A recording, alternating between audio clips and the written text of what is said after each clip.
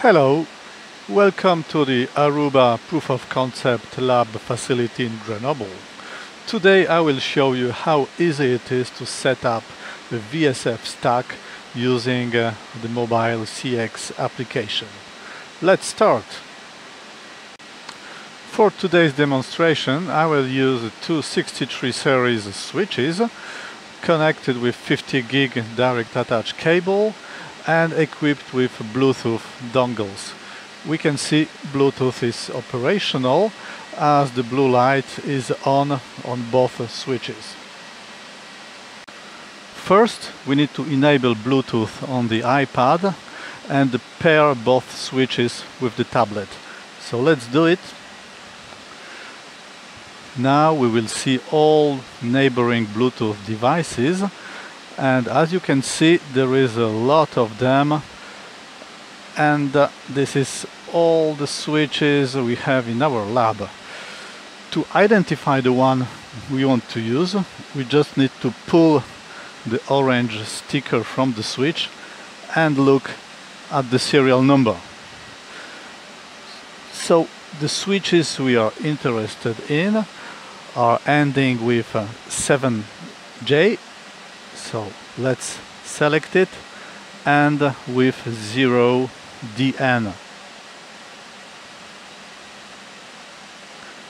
Now we are connected to both switches. Next, let's start the CX app. As the switch is brand new, the application is asking for the initial admin password, so let's set it.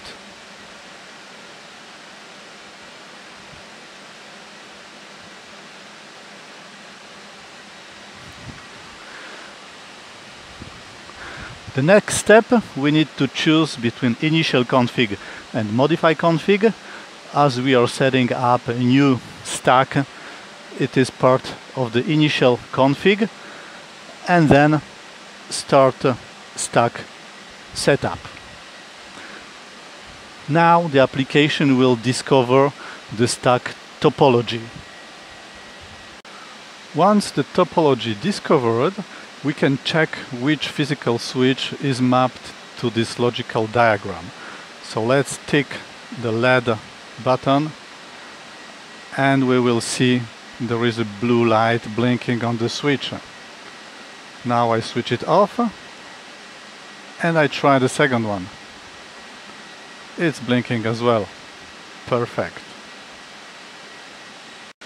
The best practice configuring a two-member stack is to set the second one as a secondary member. So let's select it and tick the box secondary member, then go back.